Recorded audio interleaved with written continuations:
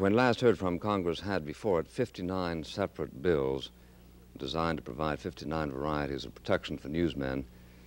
These have come to be called shield bills, and they are being hotly debated. The committee of Congress that has especially addressed itself to the problem is headed by Senator Ervin, the same Ervin who was implicated in Watergate. Senator Ervin has said that in all his life he has not had so hard a time formulating just the right bill. To discuss the question, we have here two men who are both lawyers and writers. Mr. C. Dickerman Williams, who for many months, a few years ago, was the moderator of this program, is a graduate of Yale and of the Yale Law School. He was clerk to the Chief Justice of the Supreme Court, William Howard Taft, has served as general counsel to the Department of Commerce, as a member of the National Board of the American Civil Liberties Union, as counselor to the Committee for Cultural Freedom, and has practiced in New York City all of his life, collecting the most brilliant clients in the city, and has written for scholarly journals and journals of opinion on many legal subjects. Mr. Charles Rembar is a graduate of Harvard and of the Columbia Law School, who also practiced in New York City, also practices in New York City. He is the author of The End of Obscenity, which won the George Polk Memorial Award for the outstanding book published in 1968. He was editor of the Columbia Law Review, has written for a number of quarterlies, monthlies, and newspapers, and in fact wrote on the subject of the Shield laws in a recent issue of the Atlantic Monthly. I should like to begin by asking Mr. Rembar if he has handy a formulation by which one can define who is a newsman. I don't have one handy, but I'll make one for you. A newsman, I would say, is anyone who is professionally engaged in transmitting news to the public. You mean that he does it for a living? Or all the time. So that would exclude what, say, student reporters? I think you've just given me an amendment. Uh-huh. Would it exclude you if it happened that you undertook to report on something and write about it for the New York Times, Sunday magazine, say, for which you have written? Well, you see, I'm doubly protected. When I'm not writing, I'm being a lawyer, and as you know, there's an attorney-client privilege. Now, if I just went to medical school and also became a priest, I suppose there's nothing they could get out of me. But presumably the criminals that you would be shielding would not necessarily be your clients. If I were writing on that subject, if, say, I owed another article to Atlantic and got information in the course of preparing that article, I would say then I would be professionally a newsman. Well, then you're really saying that if during the period that you were writing the article, you become a newsman, eo ipso, it doesn't have to be, therefore, a professional transaction. So suppose it was an academic quarterly. They pay nothing, and therefore there isn't a professional compensation. Would you say that you ought to be protected even then? I don't think professionalism depends entirely on getting money for what you do. No, I don't either, but I'm not talking about the quality of your work. I'm trying to understand your definition. Well, when I said... Well, I'll put it this way, who would not be covered? What would be an example of somebody who would not be covered as a newsman? Well, suppose one of these people sitting here with us had someone come up to him and say, here, I've got some hot dope for you, and gave him or her the information. And this particular person is not on the college newspaper or preparing an article for any publication or working on a book that relates to this information. Then that person in that situation would not be a newsman. What about a stringer? Define a stringer for me. Well, a stringer is somebody who looks for targets of opportunity. If a New Haven stringer for the New York Times sees something going on that he thinks would interest the New York Times, he calls them up, and if they say, yes, we'll use it, then they pay for it. But he is otherwise a medical student or a doctor or anything. Would he be, is he a newsman? Well, I would think when he's doing that, he's a newsman. When he's studying his medical texts, he's not. Depends on what you're doing at the given moment. Mm-hmm. Do you find, Mr. Williams, that the difficulty that Senator Ervin and others confess that they have in defining a newsman itself shows a sort of ontological difficulty in trying to phrase a law for the protection of, quote, newsmen? Well, I think it certainly shows one of the difficulties, one of the reasons against a broad, all-inclusive shield law, certainly, because such a law might be deemed to cover almost anybody who could be said, who could profess to say that he was intending to write a pamphlet, let us say, or contribute to some underground publication or whatever. Almost anybody. A definition could be so broad as to include almost anybody who sought information or who received information and who had the slenderest claim to being a journalist. I mean, after all, as the Supreme Court has repeatedly said years ago, political activity or political journalism was largely conducted by means of pamphlets. Tom Paine, for instance, was a pamphleteer. Would an incipient Tom Paine, somebody who aspired to be a Tom Paine, would he come under a shield law? I mean, that is the problem. Well, there being no professional organization that admits one to membership, as there is among you lawyers, you do therefore have that difficulty. Now, let me ask you this, Mr. Rembar, to what extent do you think that the difficulty in deciding that question is holding up the formulation of a bill that might prove acceptable to Congress? I think that's one of the lesser difficulties. What is one of the greater ones? Distinguishing among the places and occasions where the newsman might be called upon to give this kind of testimony. For example, the grand jury, a trial, an open trial, and in connection with open trials, on the one hand, a criminal trial, on the other, a civil trial. The legislative investigating committee, and that committee, on the one hand, in closed session, and on the other, in open session. I think those problems are more difficult. The kind of thing we've been talking about. That isn't a problem, surely, for people who think there ought to be an absolute protection, is it? Well, I'm not certain what an absolute protection is. Well, it's what, say, Frank Stanton is for. Does he say that applies to all these forms that I've mentioned? You mean on the question of whether somebody's properly a newspaperman?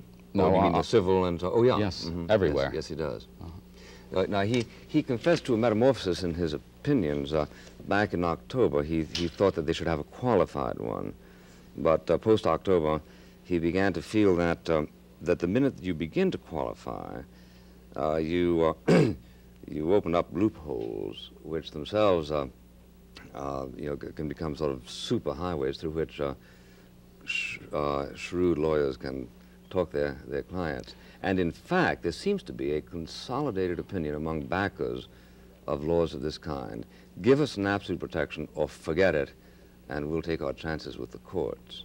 Now, so my question therefore is it your opinion that that the absolutists have lost their case, that there's no point really in discussing it? There may be some point in discussing it. The nice thing about being an absolutist is that you can stop thinking. It makes things very easy, or seems to, but it doesn't really, because once you draft the legislation, no matter what it says, questions of interpretation will arise. And even if you put it in the most absolute terms, you might still come up with a constitutional question where somebody will say that some other provision of the Bill of Rights must prevail over this piece of legislation.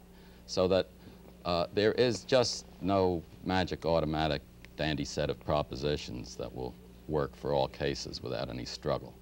Well, Mr. Williams, in the, as I understand it, the decisions given by the Supreme Court in June of 1972, the thrust of them was that a newspaperman is not privileged, i.e. that he can be asked the same questions other people can be asked. Right. Now, among the dissenters there, since it was 4-4 with one sort of narrow concurrence, was there anybody who was taking sort of a Hugo Black position, the so-called absolutist Douglas position? did. Justice Douglas took the absolutist position.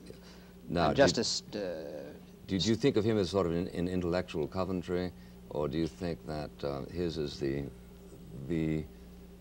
view of the future concerning newspapermen's privileges? Well, I'm a little careful about describing the future these days. I think Douglas is a... some things that Douglas favored years ago have come to pass. Other things haven't. I did not think that his opinion was very persuasive, not persuasive to me at any rate. And I would regret to see that it adopted. I hope it isn't the wave of the future. Well, should we then proceed to, do you think we can proceed, perhaps until we turn to the panel, in simply disregarding the absolutist solution as irrelevant, and talk about the mutations? Well, Does that make sense? I would suggest something for discussion that might come so close to an absolutist position that you would want to, that you would feel it needs some comment. I think where appearances before the grand jury are concerned, that newsmen ought to be awfully close to an absolute immunity. I think things are different before the grand jury than they are in any kind of open hearing, because the main point of these Shield statutes is that in order to get information to the public, newsmen should have access to sources, and that sources will be frightened away if they think information that they give confidentially can be wormed out by court process. Now, these sources have no way of knowing what goes on inside the grand jury room, and so Ha ha ha. they can't be sure. Okay, I mean, they don't read Jack Anderson? They don't read the New York Times. We're talking about the sources. Really, he can never know just what the reporter did. The reporter can go in and come out and say, I protected you right down the line, but the source doesn't know that. Yeah. While if it's a trial in open court, the source knows exactly what happens. Mm-hmm. In addition, I think the need for the information is less pressing in grand jury proceedings than it is in some of the other situations I've mentioned. A grand jury, to my mind, an overrated institution anyway. Very good institution in 1166, but of declining importance since then, has all sorts of ways of getting information. As you know, they can rely on hearsay. If their indictment turns out to be wrong, that can be corrected in court. So that in that particular situation, while I can think of some possible exceptions, I would keep the exceptions so narrowly limited as to say that for all practical purposes, a newspaperman had something very like an absolute immunity in grand jury proceedings. That is, I would favor it. How would you analyze that, Mr. Williams? Well, I would disagree. Mr. Buckley, you didn't mention in describing my career that at one time I was an assistant U.S. attorney. And in that capacity, I conducted a number of investigations before the grand jury. And of course, to some extent, the district attorney is the guide of the grand jury. And information and testimony seems terribly hard to get when you're conducting one of these investigations. And really the only way the prosecution has of getting the testimony, the evidence of a reluctant witness, is by calling him before the grand jury. And often the reluctant witness has the best, completely essential evidence without which the prosecution could not succeed. That is the reason, of course, for the various immunity statutes, by the reason of which a witness gets immunity if he is called before the grand jury when he doesn't want to testify. The investigation of unsolved crimes is a very tedious one, and often the evidence of a newspaperman can be most helpful and in a way which would not in any way, as far as I can make out, interfere with the career of the newspaperman or with jeopardizing of his sources. I might say I find that all this anxiety about sources particularly unpersuasive in the light of what's happened since June 1972. It doesn't seem to me that my entire life have I read so much information, so much news published by the New York Times, which is a newspaper I ordinarily read, based upon sources as I have seen since June 1972, which seems to be source. Well, the distinction is presumably that the sources gave the New York Times that information with a permission to use it, but not with permission to divulge the name of the source. Well, I think sources always give the information to the newspaper man with permission to use it. Otherwise, they wouldn't give it to him at all. Not necessarily. They might give it to them contingently. And they might say, use this if such and such happens. Well, if I understood Justice Stewart's opinion correctly, he was concerned about the rule adopted by the majority and that it would obstruct the flow of information from sources to newspaper men. All I can say is that it seems to me that events since June 1972 have demonstrated that those fears are largely imaginary, or largely unrealistic. Could it be that that's because since June of 1972, 10 different courts have seemed to go on the side of the source post-Caldwell in such a way as to reassure the sources? Also, could it not be that the fact that a few reporters went to jail, a fact which was well publicized, may have encouraged sources? I should have thought discouraged. Actually, it would discourage them. No, I think it may have encouraged them by showing that the press was ready to go down the line to preserve confidentiality. You mean on the grounds that that the hero William Farr was totally typical of his profession? Well, on the ground that someone so unheroic as William Farr was nevertheless willing to go to jail. Sorry, go ahead.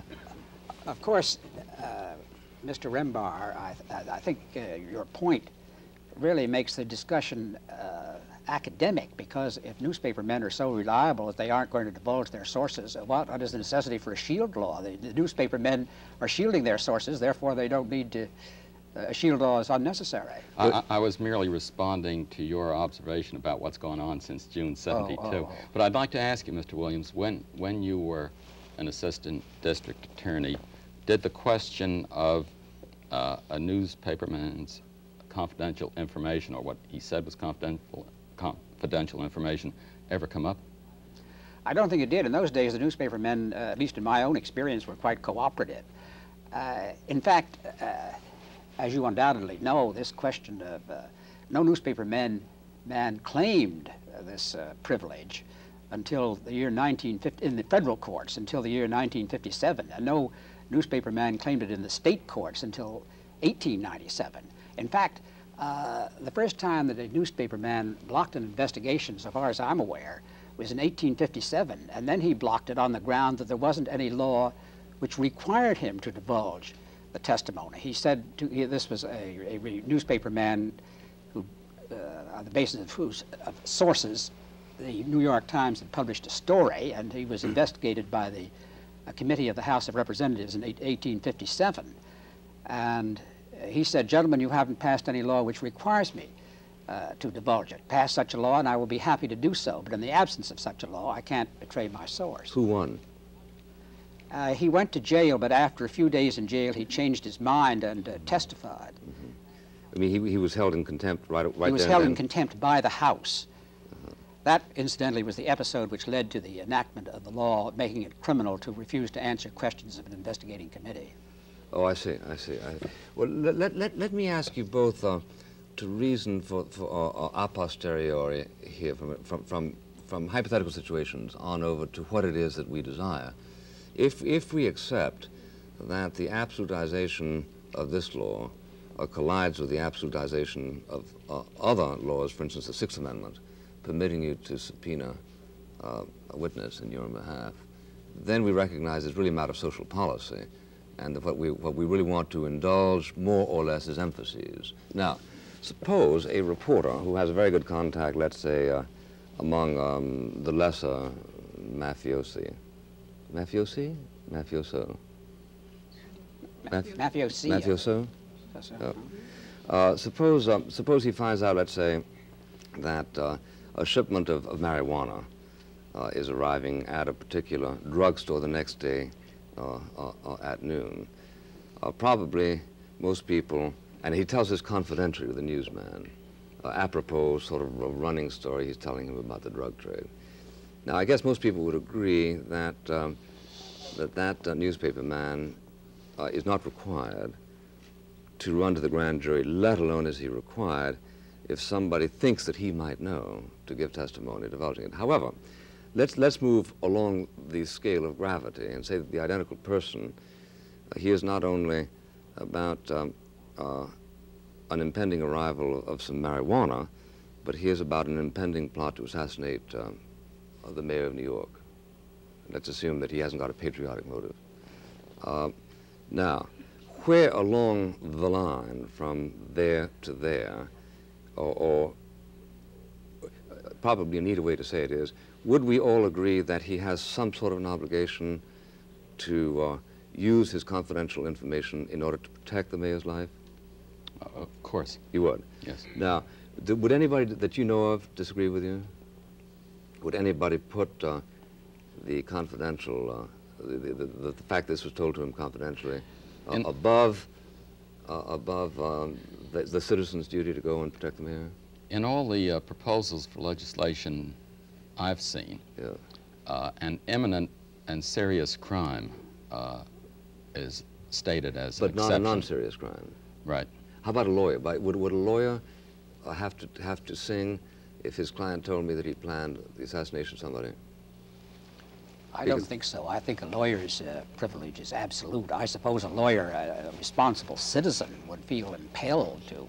It's distinguished from a lawyer. Distinguished from some lawyers, would feel impelled to go to the authorities and reveal the plot to assassinate. But I don't know that he could be compelled to do so. A lawyer could not be compelled. Not in my opinion, no. Well, now, the newspaper man, happening upon such information, in your opinion, is required to divulge that information, and would not be immunized, or ought not to be immunized, which, if he should be called up between now and the plot program day for the assassination? I disagree with Mr. Williams about the lawyer. I think that in the same circumstances I described, an imminent and serious crime, the lawyer-client privilege does not operate. It would with a priest, I think, wouldn't it? Well, I confess that I've never had the question in my own practice, but my reading the cases on the subject is that the privilege is absolute. That is to say, the privilege of the client. Of course, the client can waive the privilege. It's really the client's privilege rather than the lawyer's privilege. Oh, the client's, it's obviously, yeah, but it's not the lawyer's. Yes, yeah. But the lawyer is under the duty not to reveal what the client told him unless the client specifically releases him. Well, do we then reason from your positions on this that the congressional task is to distinguish at what point the seriousness of the crime overweighs the presumption in favor of a free flow of information that is secured by the protection of the source?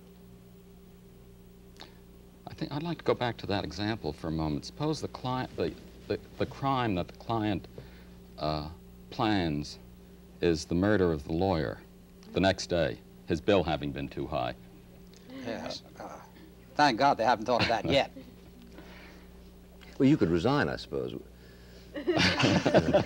As of 5 minutes ago. You have an undated letter of resignation. Well, is this really what we're talking about? In the Supreme Court cases of last June, one involved drug culture, right? Right. And one involved what in Massachusetts? Riots. Riots.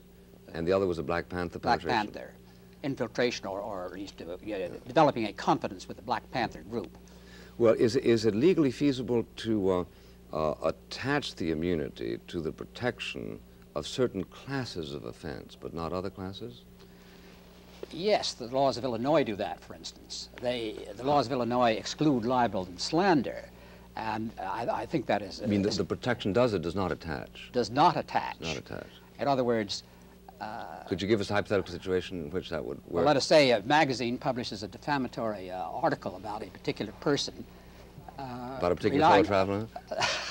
relying on a source, undisclosed source. Now, it is essential under the New York Times against Sullivan decision that the person who's been defamed show that the magazine did not have a sound basis, that they acted recklessly.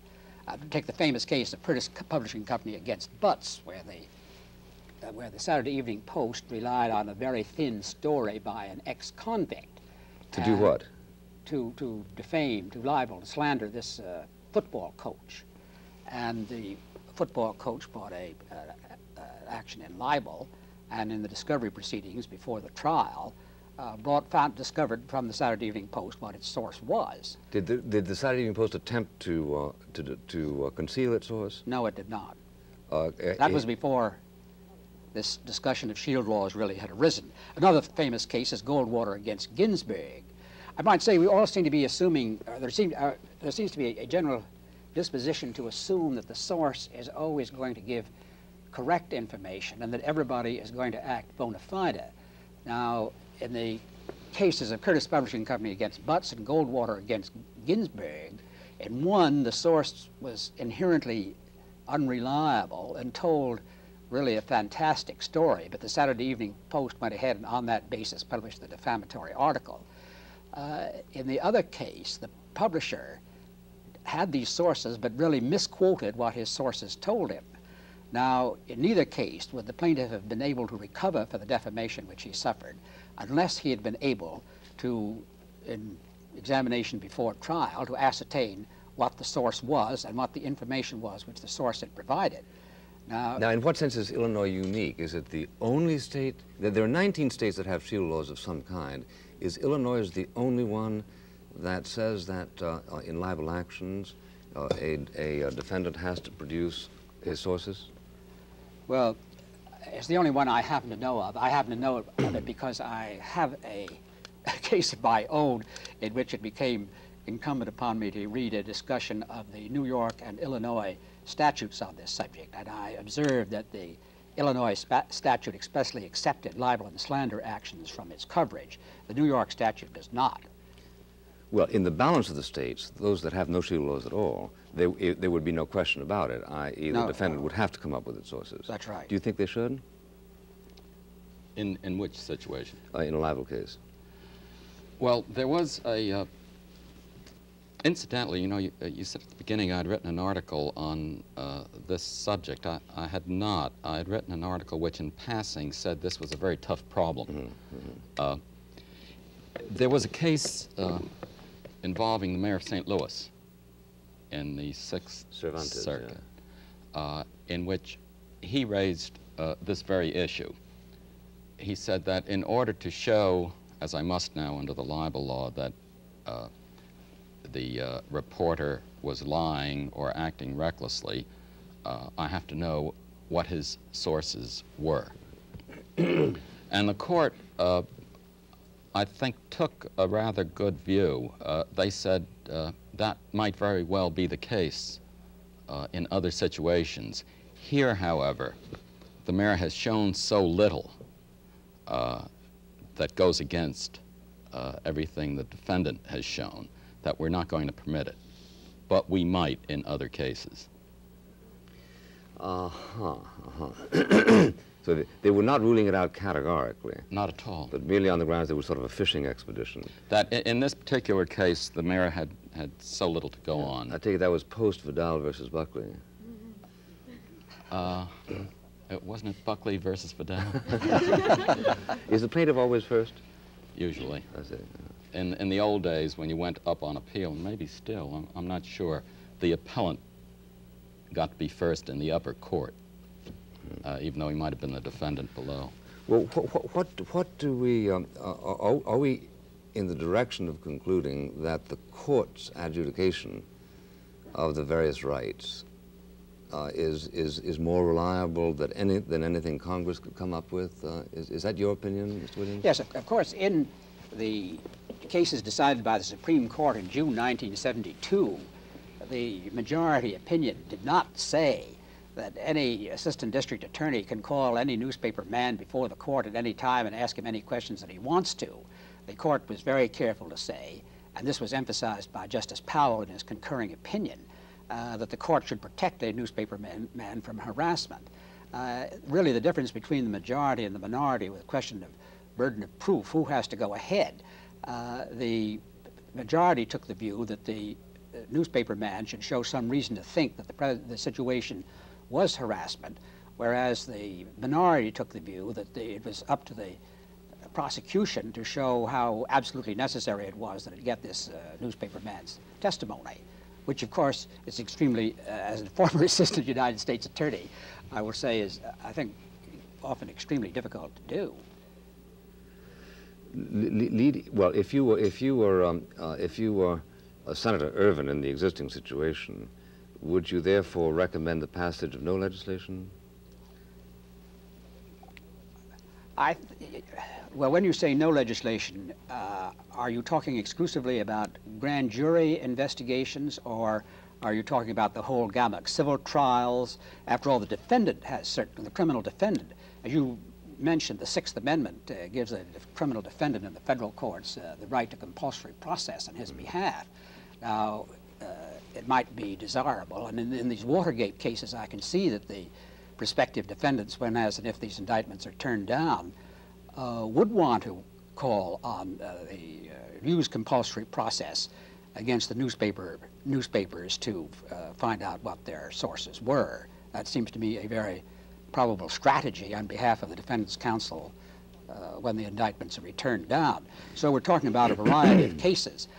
As far as civil trials are concerned, the recent decision of the Federal Court of Appeals here in a civil case, I think, deals with the situation very adequately. It says it's up to the discretion of the court. The court can compel the newspaper man to testify, but if in an appropriate circumstance, it can relieve the newspaper man. And in the particular case then before the court, because the court decided that the plaintiff in that action could find the information from other sources without any great difficulty, the subpoena against the newspaper man, against the journalist, was vacated. I don't think Congress can touch the defendant in the criminal trial by virtue of the Sixth Amendment. I think we're really talking about grand jury investigations, and there it would seem to me that the majority opinion gives a court sufficient latitude to protect newspaper men.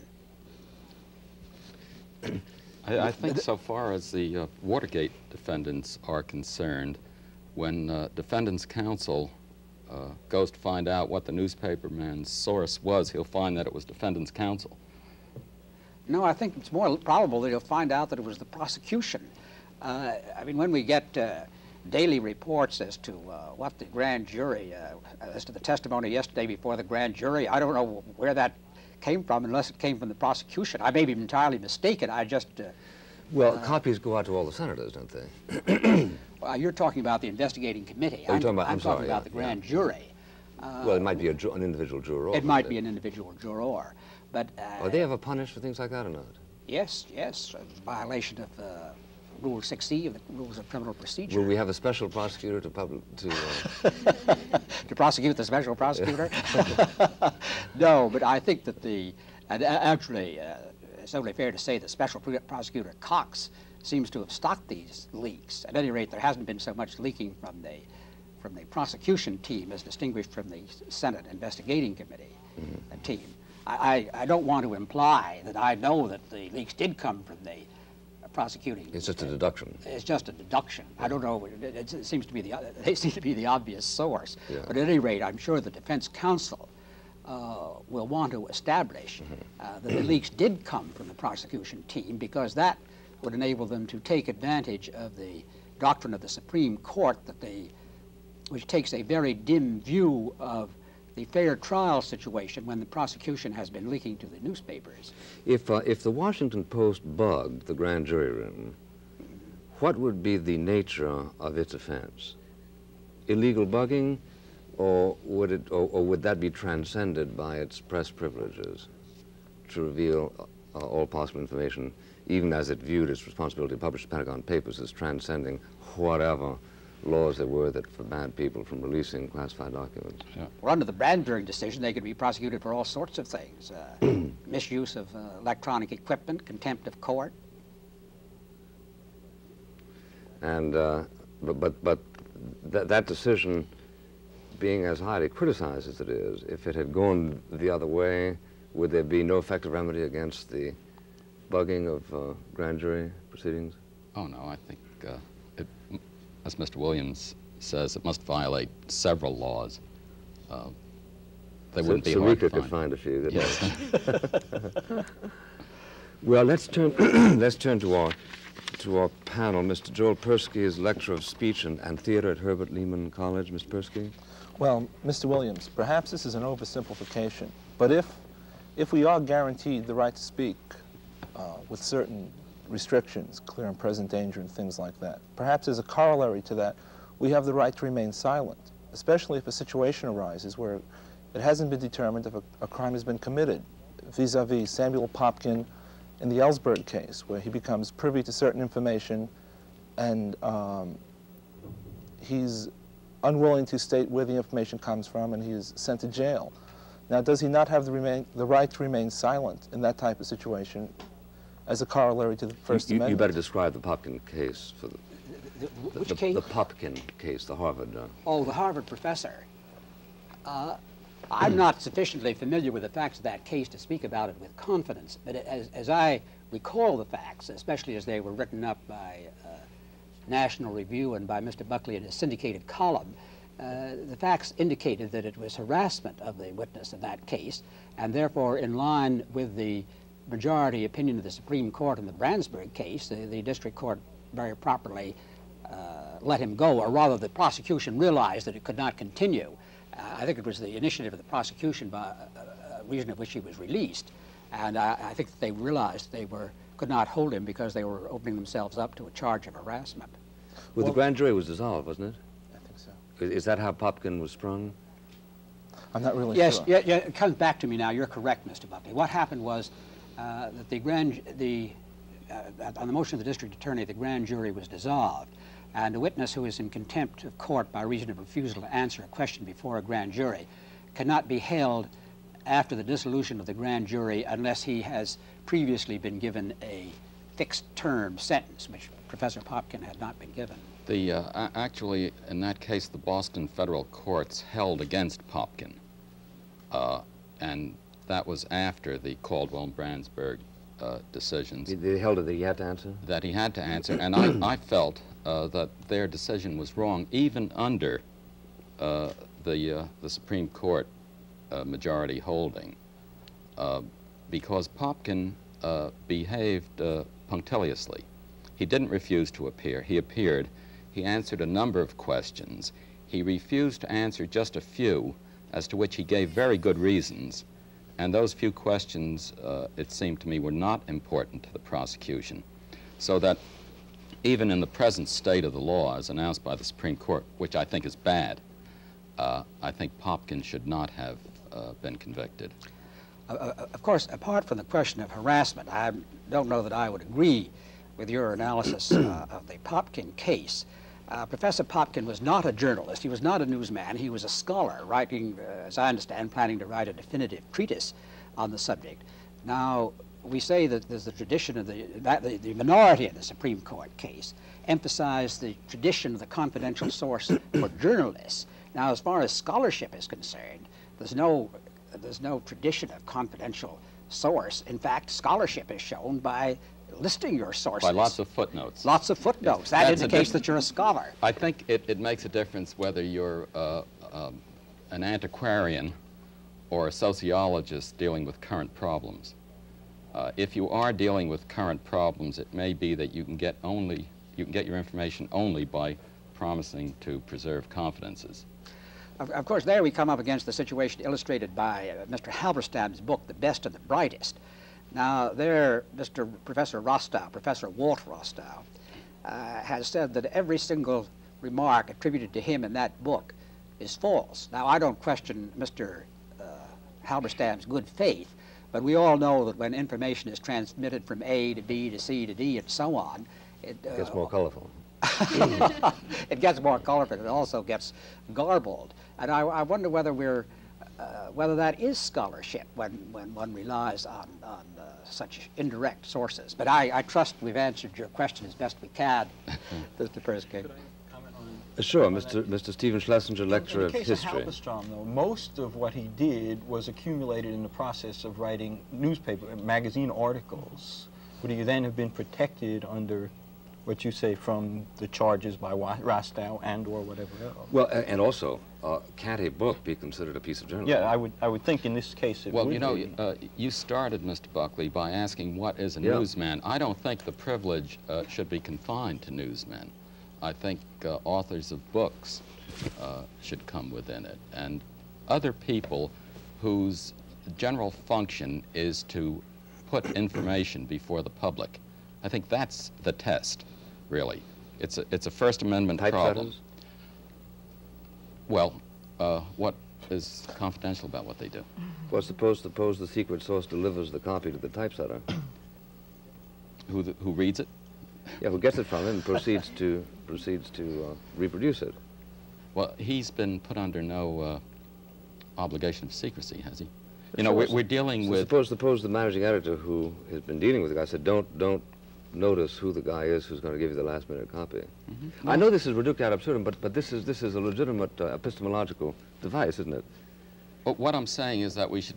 The focus is you not... You start off by being very narrow in defining a newsman. All of a sudden, you become encyclopedic. No, what I'm saying is that the newsman is not the only person to whom the privilege should extend. That we have to consider this in the light of the policy of the First Amendment, which is to put information before the public. And so your definition becomes a functional one. Mm-hmm. That is, in the light of the function of the First Amendment. So it would include the typesetter under certain circumstances? Yes.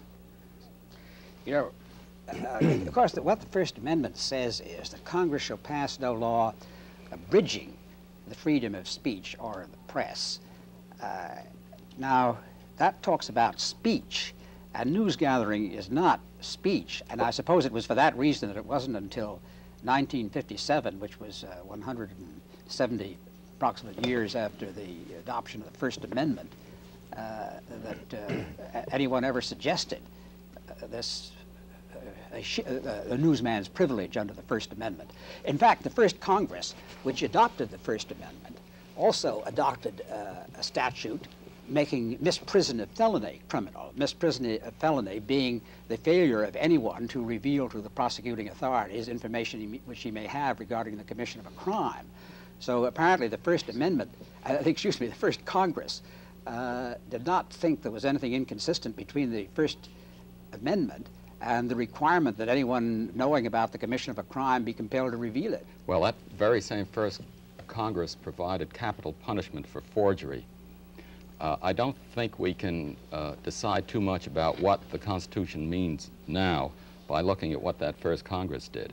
I mean, I think you would say that that would be a cruel and unusual punishment under the Eighth Amendment. No, he's talking about principles. He's not talking about the specification of an appropriate punishment. No, but all I'm saying is that their view of what the Bill of Rights meant, the view of that Congress, should not necessarily constrict our view of what it means. Well, of course, you're adopting the view that the First Amendment means nowadays whatever we want it to mean, whereas customarily in statutory construction or constitutional construction, one endeavors to find out what the people who enacted the statute or the constitutional provision meant. That's part of it. Ms. Stegmeyer, Ms. Norma Stegmeyer, Assistant Professor of Speech and Theater at Hoover Institution.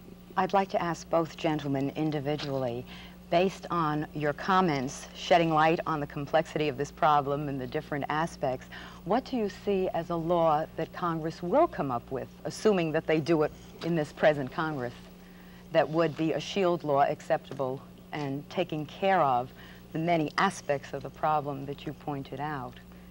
Mr. Williams? Did you venture a guess? Well, I would say that Congress enacts laws more on the basis of what is fashionable, what enlightened people think at any given moment, than on what really the situation may properly require by on the authority of scholars in their tents.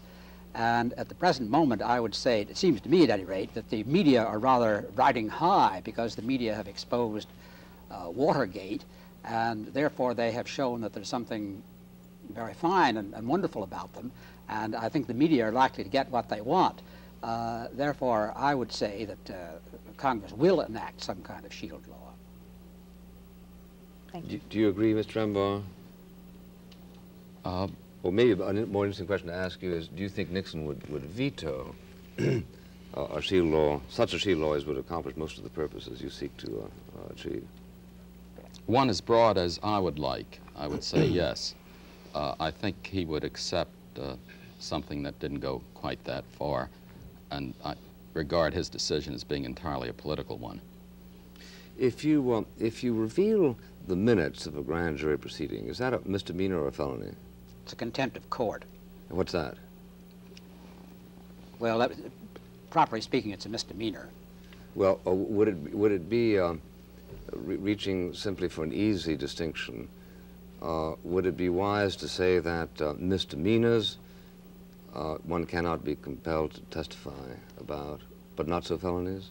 Would that satisfy you? Along this business of trying to find the line at which you distinguish between gravity and trivial offenses. Well, let's take a very high crime, corruption in high places. Is that very high? I think so. Okay. To my mind, it's the basic crime, much more damaging to society than things like murder, arson, mayhem. Not as high as intellectual corruption, surely. But go ahead. That one's hard to pin down. I think there you have, you know, a good example of what's difficult in a statute like this. Let's say the crime charged is that, corruption in the highest places, and the reporter is one whose career depends upon being welcome in high places. I think that may be one of those situations of overriding, compelling public need, so that rather than make the distinction the way you've made it, Mr. Buckley, it might be necessary to make it the other way. The more important the crime, the more important the need for disclosure. Well, this doesn't give you much relief if you're trying to preempt, to abort the commission of a crime, does it? To go back to our assassination example, that God knows that's an extremely grave crime, but it's one in contemplation. Yes. You wouldn't apply the Rembar standard to that, would you? No, I was just saying that the situation I described would be one of the exceptions to the shield, and so would the one you've just now described. Well, all right, we got a situation where every day we read in the newspaper stuff that is, quotes, illegally secured. Now, given the Supreme Court's position, why can't a grand jury call up the guy who wrote the story and say, where did you get this information about a grand jury, about a secret proceeding? Why don't they in fact do that? I'm mystified. I don't know why the District Court of the District of Columbia hasn't done something about it. I can't. I have no idea. Have you any idea? I don't know where the reporter acts in derogation of a judicial order. You may have another exception. That was the Farr case, where, as you know, to protect the defendant, the judge ordered the lawyers not to talk about a certain statement that had been given.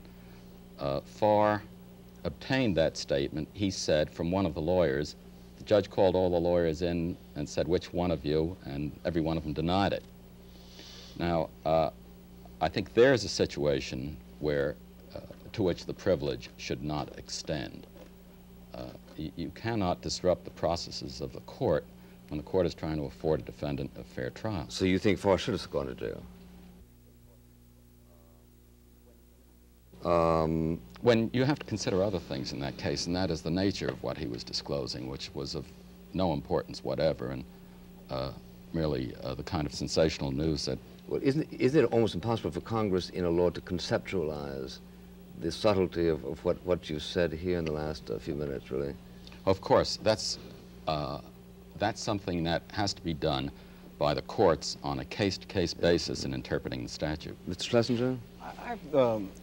Does it matter, this is to both gentlemen, if the source reveals the information to more than one reporter? In the Farr case, I don't know whether he was the only reporter privy to information. He's the only one who published it. Could one reporter be sent to jail for information which came to many reporters?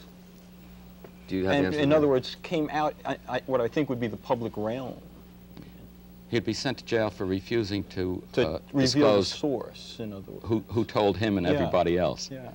I'm just wondering, you know, in those cases, if protection would apply. I don't think that that should make a difference. What about if there was apparent victimization, right? Yes. That they're going after him, even though the information is available. That's what from other that would sources. be. One person would be subpoenaed, I assume. Well, as I say, I think the privilege should be available to him. It doesn't make the privilege less available that other people have been told. Well, as I understand, the argument is that this should be for the protection of confidential sources. Now, the claim of confidentiality, it seems to me, becomes rather implausible if the source has leaked the information to a large number of people. I don't see how it can be persuasively argued that the source is confidential. The implication had to do with Watergate. With that, I think that would probably, as I see it, apply in this situation. Well, you don't, you have to assume the answer to the question before you know whether the source told all these people or whether the rest of them got it somewhere else. Well, of course, we're discussing a rather academic situation. We don't know what kind of a shield law is going to be passed. I don't think that under the Brandsburg decision, any reporter could argue very persuasively that he's being harassed when it develops that if he gave the information to anybody, he gave it to a large number of people. In other words, if the burden of proof is on him to show harassment, I don't think he could show it under the hypothetical situation which you refer to. Mr. Persky? There's a certain confusion in my mind. If in the Caldwell case, the Supreme Court has said, you must make your sources known, how can the Congress talk about passing a law that would be in contradiction to the Supreme Court finding?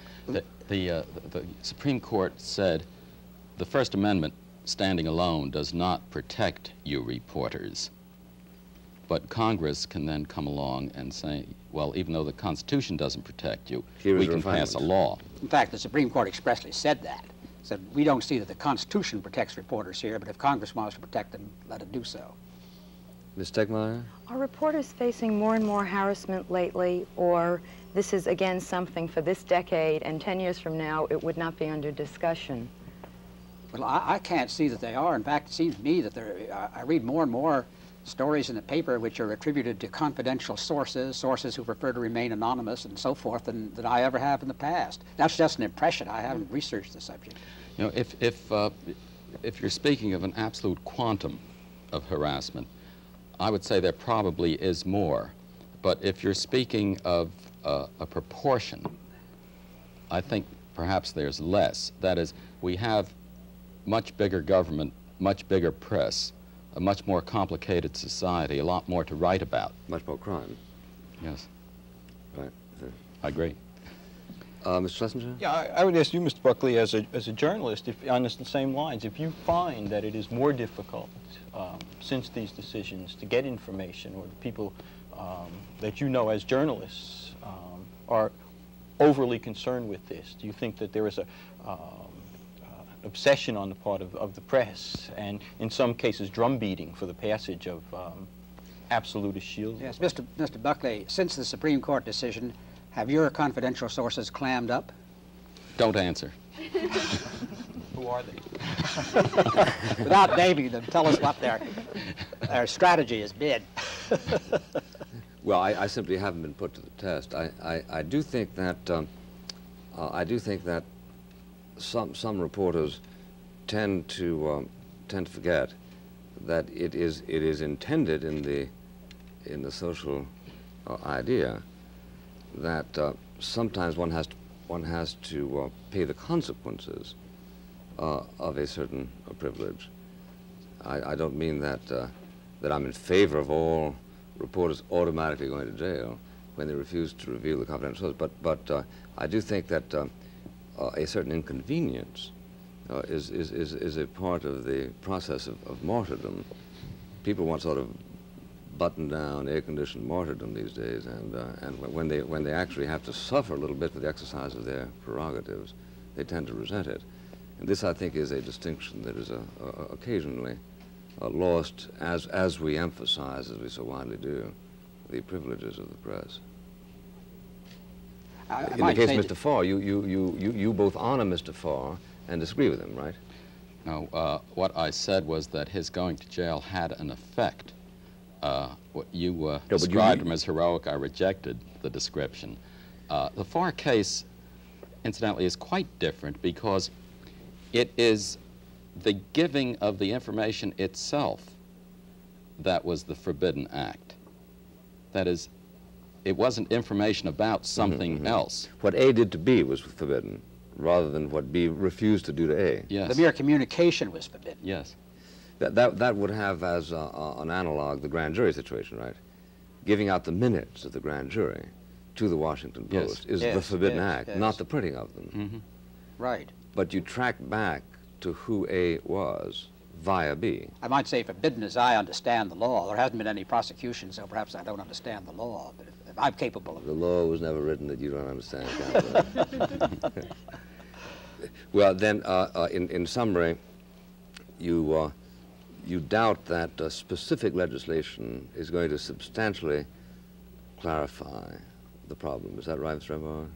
I don't know any legislation that has that effect. That is, all legislation gives rise to judicial problems. Yeah. And this perhaps more than most. The legislation could help, I think. I would like to see it. But that doesn't mean that the kind of thing we're discussing now will be solved. Thank you very much, Mr. Rembar, Mr. Williams, ladies and gentlemen of the panel, ladies and gentlemen.